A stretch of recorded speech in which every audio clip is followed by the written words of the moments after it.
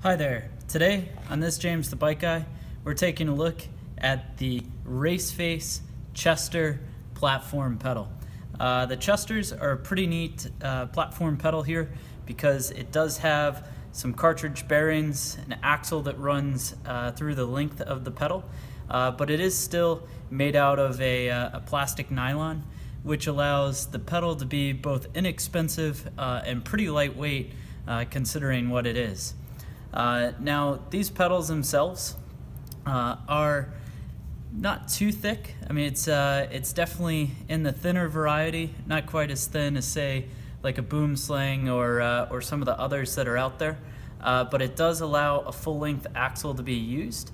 It is able to be removed, bearings replaced, all that great stuff.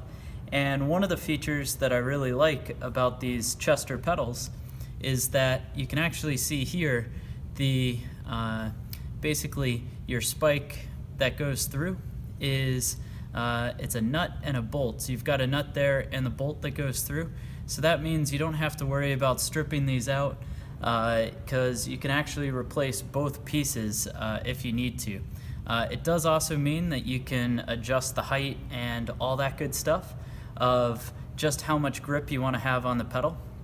Now, if we take a look at this pedal here, we'll go ahead and measure out kind of the thickness.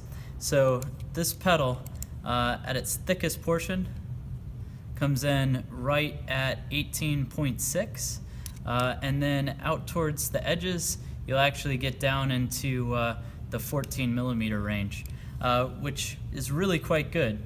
Now, these can be spun on using a 6 millimeter Allen, and then you still have your 15 millimeter pedal wrench spot to get the proper torque on these pedals. Well, let me go ahead and pop the package open. The two Chesters, this is what'll come in that packaging for you.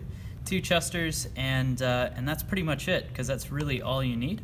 Let's go ahead and throw these on the scale, see what they weigh. So 182, two pair, you're looking at 363 grams. So really pretty reasonable, especially considering a pedal set like this is right around the $50 mark.